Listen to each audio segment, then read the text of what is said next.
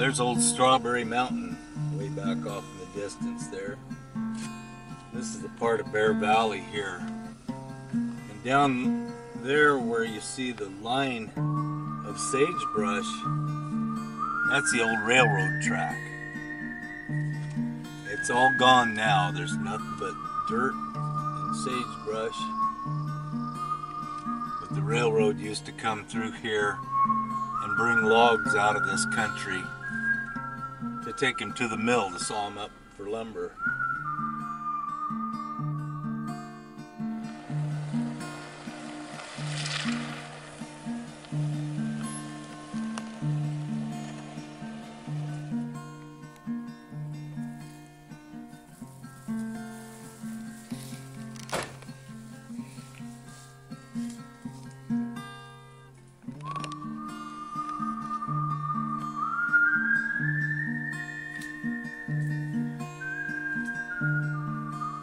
Here's an old piece of the railroad I was talking about.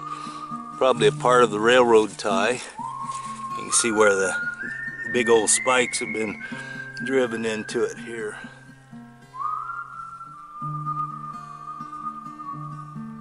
We decided to take a walk on the old railroad bed. It's covered in chipped pieces of obsidian that was pushed up from the ground when the railroad was made. Here's a rough piece which an old American Indian worked on while he was making his tools. Here's an old artifact right here. An old railroad spike. I guess that's one of the last things remaining to give evidence that there was a track here at all. Here's the railroad bed going that way. Well, that's kind of neat. Old railroad spike.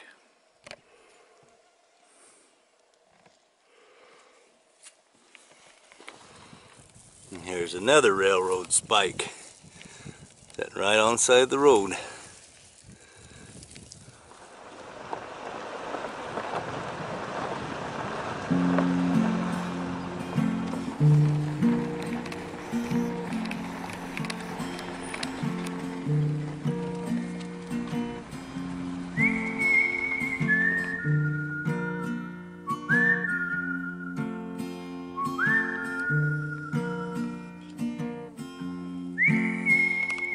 This is a lodgepole pine, and I'm always on the lookout for these that have the knots on them.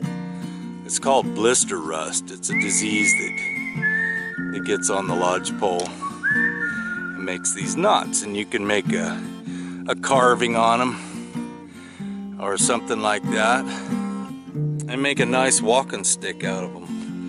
They usually grow pretty straight. A Swiss Army knife has a pretty good saw blade on it. I really like these knives. They just come in handy all the time. I probably use this 2 or 3 times a day for one thing or another. So I'm going to trim it up and take it.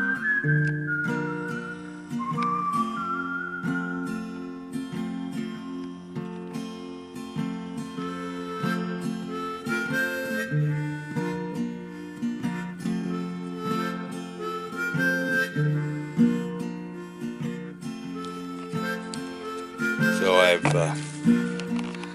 cut the top. There was a couple of fork tops on it. I've cut that off. And usually on these dead ones I can just pull them up out of the ground because the ground is pretty moist, and I just give it a good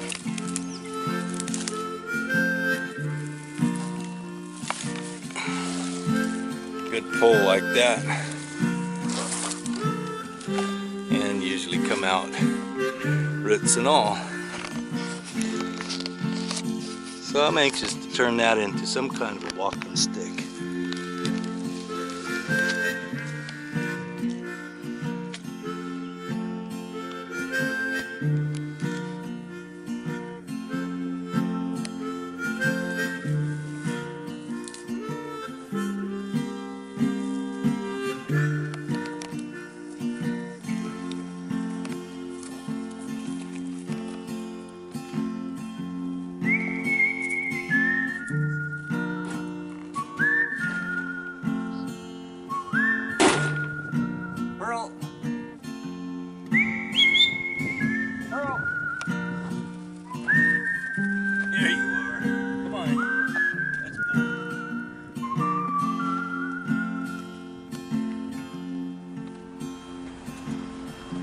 You have fun out there, Pearl? You about run your short little legs off, didn't you?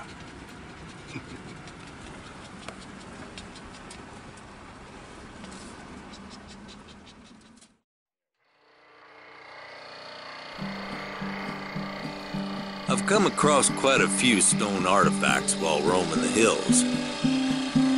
I tried to imagine the story behind each piece. I'm not much of a flint knapper, so I decided to make my own arrowhead out of a scrap piece of red cedar.